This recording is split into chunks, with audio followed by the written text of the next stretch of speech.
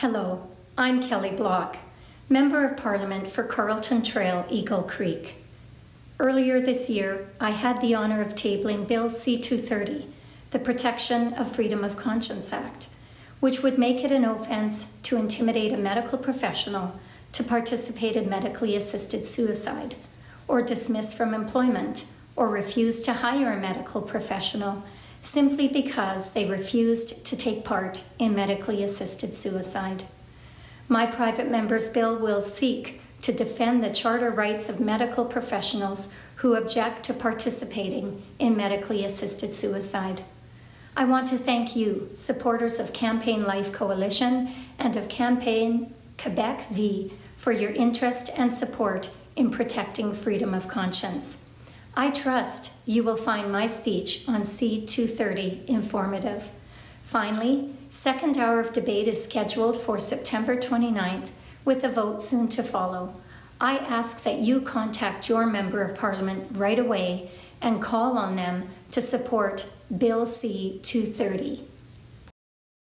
It is a privilege to rise today to begin the debate on my private member's Bill C-230, the Protection of Freedom of Conscience Act. This bill revives my private member's bill, which died on the order paper from the last Parliament with some slight modifications. I would be remiss if I did not once again acknowledge that this bill is built on the hard work and determination of former members of Parliament. The first bill proposed to address this issue was introduced by the late Mark Warwa in 2016. His bill did not proceed due to the government's introduction of Bill C-14. After C-14 was passed into law, my former colleague, David Anderson, introduced his private member's bill, C-418, during the 42nd Parliament. However, this bill also died on the order paper when the general election was called in 2019. I would also like to thank all those who have been championing this issue for many years and their willingness to work with me. Experts throughout Canada provided information and advice, while thousands of grassroots Canadians voiced their support for protecting our fundamental freedoms. I would also like to thank the Library of Parliament for their timely, diligent, and expert research, which helped inform this proposed legislation. For the purposes of this debate, I do think it's important to understand conscience. There are numerous definitions of conscience, but they are consistent in defining it as an individual's inner sense of knowing the difference between what is right and wrong, and allowing that knowledge to guide their behavior. The Canadian Charter of Rights and Freedoms, under the heading of Fundamental Freedoms in Section 2A, states, "Everyone has the fundamental freedom of conscience." In this way, Bill C-230 is straightforward. It seeks to add 2 new offences to the Criminal Code of Canada. I will read the summary so members will know what they are. And I quote, "This enactment amends the Criminal Code to make it an offence to intimidate a medical practitioner, nurse practitioner, pharmacist, or other healthcare professional for the purpose of compelling them to take part, directly or indirectly, in the provision of medical assistance in dying. It also makes it an offence to dismiss from employment or to refuse to employ a medical practitioner, nurse practitioner, pharmacist, or other healthcare professional for the reason only that they refuse to take part, directly or indirectly, in the provision of medical assistance in dying." This bill is a response to calls from disability rights groups, First Nations, the Ontario Medical Association, legal experts, and many medical and mental health professionals to protect conscience rights. It ensures that medical professionals who choose not to take part in or refer a patient for assisted suicide or medical assistance in dying will never be forced to or coerced to violate their freedoms as stated in the Charter. Previous parliaments have passed laws that created the unintended consequence of doctors and medical professionals being forced to participate in providing their patient's death, regardless of whether they believe it is in their best interest. Bills C-14 and C-7 created a federal standard for medical assistance in dying and assisted suicide, but not for conscience protections. By way of background, Sections 241.1 to 241.4 of the Criminal Code of Canada deal with the provision of medical assistance in dying.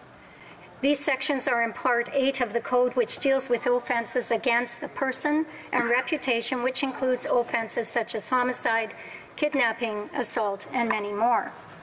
Section 241(1) of the Criminal Code still makes it a criminal offense to counsel or aid in a suicide.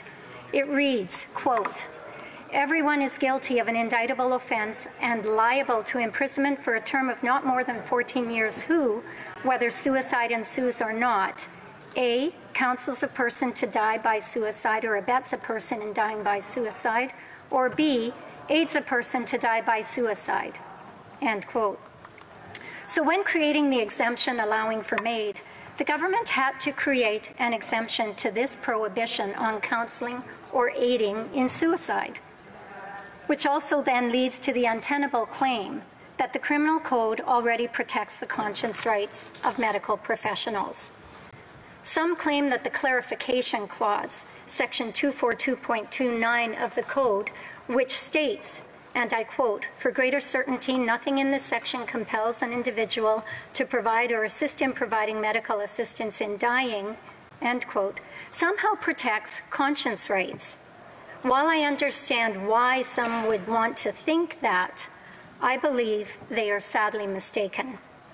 While I appreciate and support the inclusion in the Criminal Code, it only addresses one side of the coin.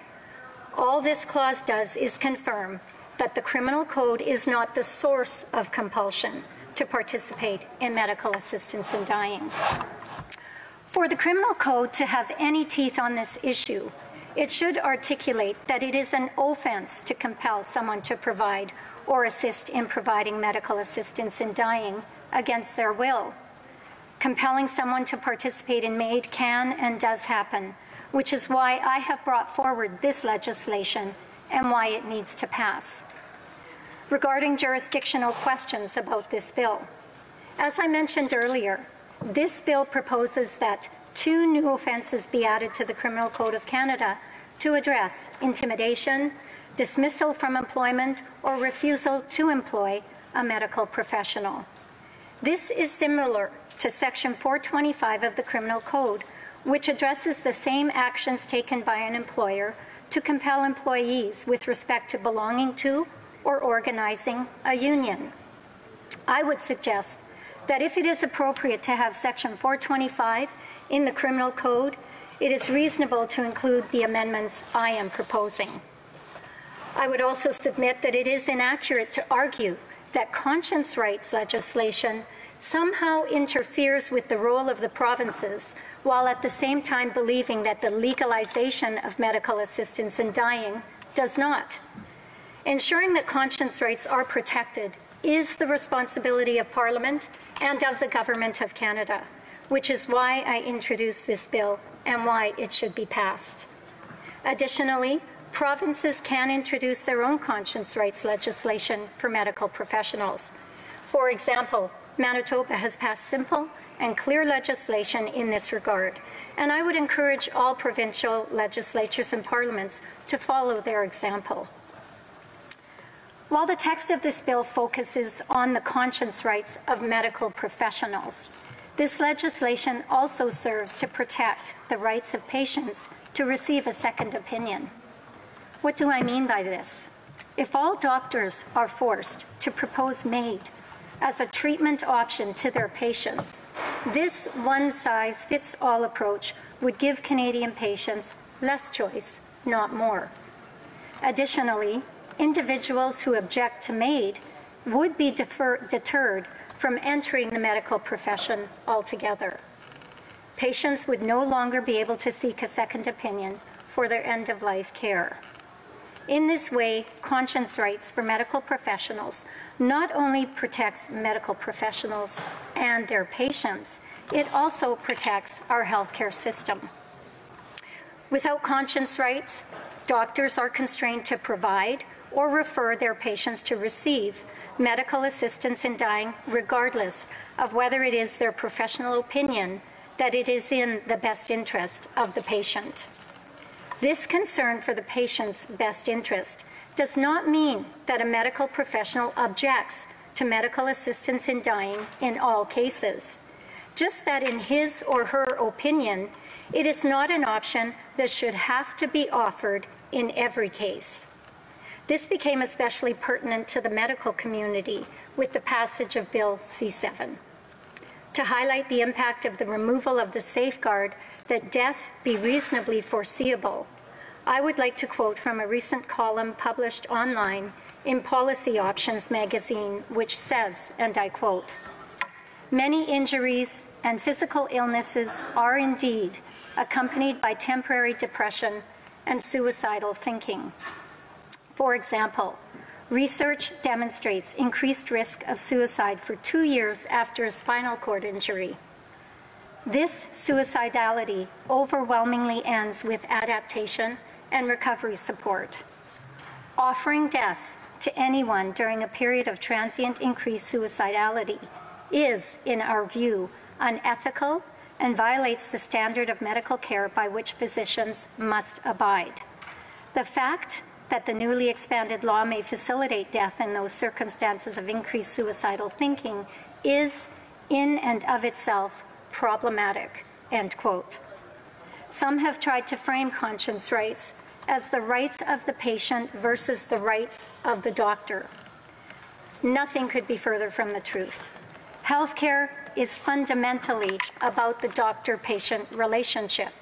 For example, take the psychiatrist who supports MAID in certain circumstances, but in a certain case has spent 15 years counseling a patient who suffers from bouts of depression and suicidality. For 15 years, they have built understanding and trust. What would happen if that patient, suffering from a bout of suicidality, should demand assisted suicide? Under current law, that psychiatrist would be forced to refer their patient to someone else so they can die. They must do this despite knowing that the suicidal thoughts are temporary and that otherwise the patient is joyful and loves their life. Ending their life would be wrong, but the psychiatrist's hands are tied. This should not be what passes for medical care in Canada. Some might claim that there are safeguards in place to prevent such tragedies. But to those I ask, are you absolutely sure? With the passage of C-7, many safeguards for medical professionals have been removed. We are talking about ending a human life. There is no room for uncertainty when a life hangs in the balance. Additionally, shouldn't the first line of safeguards be the expertise of the medical professional who knows the patient best?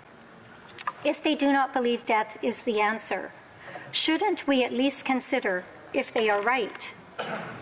However, this then leads to the concern some raise that protecting the conscience rights of medical professionals will somehow block someone's access to those who truly want it. I would suggest this is both misleading and nothing but baseless fear-mongering. Medical assistance in dying and assisted suicide are readily available throughout all of Canada. There are information phone lines, hospitals staffed with willing medical professionals, even email addresses to help set up appointments. In a word, MAID has become the status quo. It is available. The Canadian Medical Association also stated clearly that conscience protections would not affect access because there were more than enough physicians willing to offer MAID. Therefore, common sense should tell us that the charter rights of medical professionals are breached when they are forced to either offer or refer assisted suicide or medical assistance in dying. Surely we have the capacity to both ensure access to MAID while still protecting the fundamental charter right to freedom of conscience. Finally, Madam Speaker, some have suggested that medical professionals should leave their morality at the door. I do not believe we want this to happen. For example, we would all want and expect a doctor to be bound by their morals if they were offered a bribe to move someone up on a waiting list. If we hold our medical professionals to a higher standard, We cannot then tell them to ignore their personal moral standards. Further, while discussing the issue of conscience rights with a doctor, she told me, in the absence of conscience protection, the group with the most to lose are the patients, the ones we are trying to help. In closing, Madam Speaker, this bill protects the doctor-patient relationship by ensuring that doctors and other medical professionals are always able to recommend and provide the care they believe is best for their patient. Patients need this bill to pass. Canada's medical professionals need this bill to pass. Over the past 2 years, we have seen just how important our healthcare system is and how critical the medical professionals who work in that system are to Canadians and our way of life. We need to create a work environment for medical professionals that protects them, supports them, and encourages them to continue in the critical work they do. In closing, I encourage all members to support passage of the Protection of Freedom of Conscience Act. Thank you, Madam Speaker.